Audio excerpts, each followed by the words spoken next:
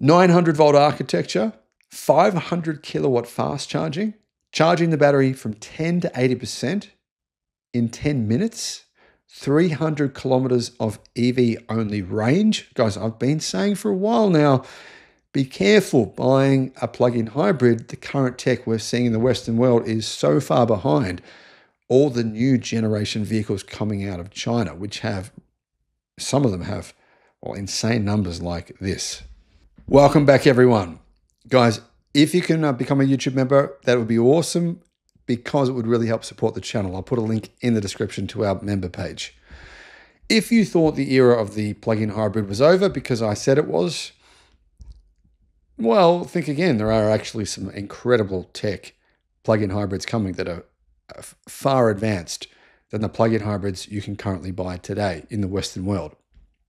Zeekr have just officially unveiled their, well, not unveiled it, but they've showed us the data for the new Zeekr 8X SUV. The specs are pretty mind-blowing. This thing is so powerful that I think it would scare anyone, even a race car driver. It's got more than 1,000 kilowatt. I mean, guys, this thing's going to be able to do 0 to 100, probably about 2.7 seconds, 2.8 seconds around there. So if you want to beat a Ferrari, a Porsche, pretty much any supercar except maybe a Bugatti, this is the car for you. Or if you just want to be able to take your family of 5 or 6, this can seat 6 people. There's a 3-row option. You just want to take them around in style, then this could be perfect. So 1,400 horsepower, a battery so big it has more range than many EVs on the market. This is the super hybrid that is heading to many markets around the world, including Australia. It's basically the same size as a Toyota Land Cruiser or a BMW X7, but much, much better, far more advanced than those cars. And in fact, this is actually remarkably light for how big it is and the tech you're getting. The Chinese Ministry of Industry and Information Technology just released the official specs for the Zeekr 8X. The size, it's big. In fact, it's kind of a monster. It's about 5.1 meters long, so it's much bigger than the Zeekr 7X. And it sits on a massive 3,070 millimeter wheelbase. To put that in perspective, it's longer and wider than an Audi Q7 or a Volvo XC90. I've got to say, I think it looks really good though for the size. They've done a really good job of kind of hiding the large dimensions. Zeekr is offering this in both a 5 and 6 seat layout, perfect for families if they've got extra kids.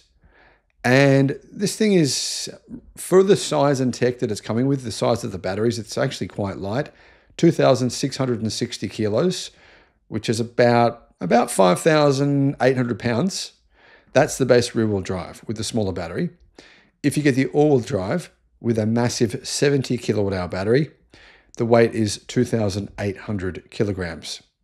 Now the mid-spec option, which is all-wheel drive with the smaller battery, that weighs around 2,700 kilograms. Towing. So this is pretty good news.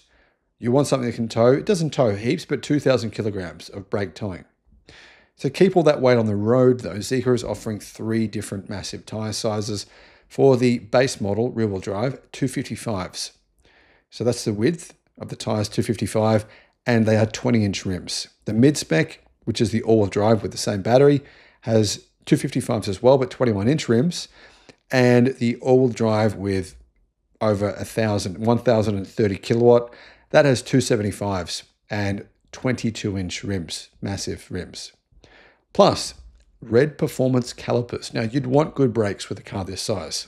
So if you'd like to book a paid consultation, you can do so, and I'll put a link in the description below. If you want advice on what electric car to buy, solar systems, all that kind of stuff, you can do that. Fortunately, the big positive with EVs and even with plug-in hybrids and e-revs is they have regen braking. And the regen braking, obviously, if you've got a vehicle this big and you're going fast, you can stop better, I think, than in a normal vehicle that's an ICE vehicle. This is something we should talk about more often. I don't do this, and it's my fault, clearly, because bigger vehicles, there's many heavy vehicles that are not EVs on the roads, and they just have normal brakes. And slowing one of those down can be quite difficult. In fact, I know it can because I've driven lots of them. But when you combine regen and normal braking, usually that's a performance advantage. So the braking in this is said to be quite good. Under the hood, instead of a trunk, instead of a frunk, I should say, there is a 2-litre turbocharged 4-cylinder producing 275 horsepower, which is about 200 kilowatt. That's just really more of a generator engine though, because this thing has so much range, you probably wouldn't be using the engine to drive the car in all but maybe 1% of driving situations. Top speed is 220 kilometers an hour. Now the motors, there is 3 motors, right, in the all-wheel drive versions of this vehicle, putting out a total of 1,030 kilowatt. That's 1,381 horsepower. 0 to 100 will take just under 3 seconds, probably about 2.8, 2.9 seconds. The battery, here's the thing. No one's actually mentioned this, but I got this information from Geely, from Zeekr. They aren't using old school batteries. They're using Geely's new Aegis short blade battery, lithium iron phosphate. Energy density is around 192 watt-hours per kilogram versus BYD's blade battery, which is at about 165 watt-hours per kilogram. So they're quite energy dense batteries, plus their lithium iron phosphate. Very, very good batteries. These short blade cells have a life cycle of more than 3,500. So that's about 1 million kilometers of driving life from the batteries. They're safe, they handle extreme cold better, and they support ultra-fast charging. Speaking of ultra-fast charging, we'll get to that in a second. The range, you got a choice. So the base model comes with a 55 kilowatt hour battery, and the top spec model gets a 70 kilowatt hour battery.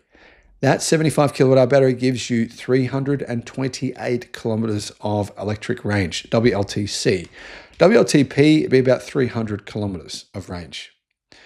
It's going to be really, really unusual you'd need to actually use the engine in this vehicle.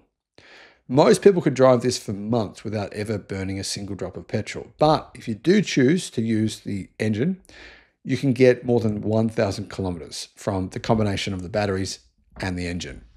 And for a car this size, that's extremely unusual, especially considering it's only got a fairly small fuel tank. So is it coming to the Australian market? Is it coming to the US market? No. But although Geely are saying they're planning to enter the US market in 2 to 3 years, so maybe it could come there. Australia, Managing Director, as in the CEO of Zeekr in Australia, has confirmed that super hybrids are coming to Australia in 2026. While the massive 9X is under consideration, the 8X is probably the more likely vehicle to come, I believe, because it will likely sit under the 100,000 AU, which is about 65,000 US dollar, mark in China, making it a direct threat to the BMW X6 and the Lexus RX. This is the ultimate luxury all-round vehicle. Now, along with air suspension, which is really good in big vehicles, it means that on freeways, you can drive at a lower height and you're going to get a lot more range from the battery only, and in fact, from the combined range as well. But then if you're off the freeway and you want to do a little bit off-road driving, you can heighten that suspension, and really have a vehicle that's capable of going off-road. So that's one advantage of the air suspension feature that this will have.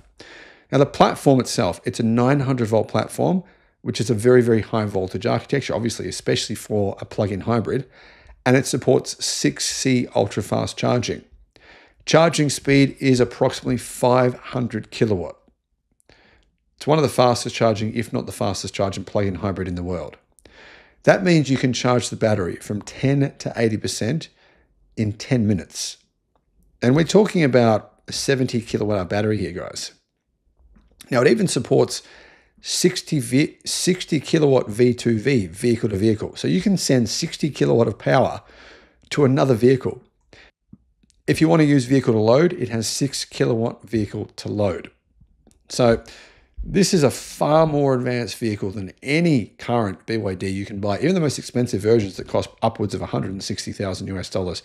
This has more range, a far better architecture, far faster charging speed. In fact, it's got more power as well. Honestly, I mean, it's actually pretty awesome. Now, don't get me wrong, I'm completely diehard EV. But if you're going to get a hybrid, this really might be the one to get. Thanks for watching. Guys, if you want to install solar panels, a home battery, or a home charger, the best way to do this for your situation is to go to the links in the description below, and they'll take you to a page where you can compare everyone. So depending on where you, it doesn't matter where you live. A lot of people email me all the time saying, well, what solar system should I get? Who should I go with? What battery should I get? What electric charger should I get? Well, click in the links in the description and you can actually compare all the different choices and find the best deal for you. I'll put that link in the description below. Additionally, there is a battery savings calculator link and also a federal battery rebate calculator.